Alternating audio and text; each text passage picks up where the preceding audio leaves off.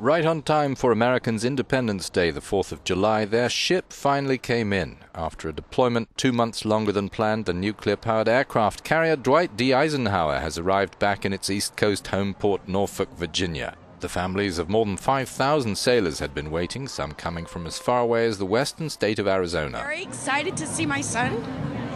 You're going to make me cry, so don't do this to me.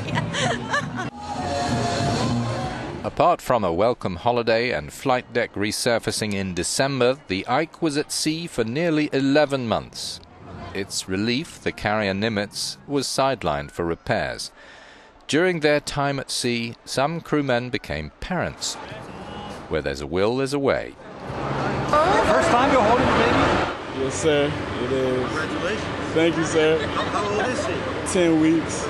The ship launched in 1975, whose duties have taken it to theaters of tension involving Iran, Lebanon, Libya, Somalia, Iraq, and the Caribbean.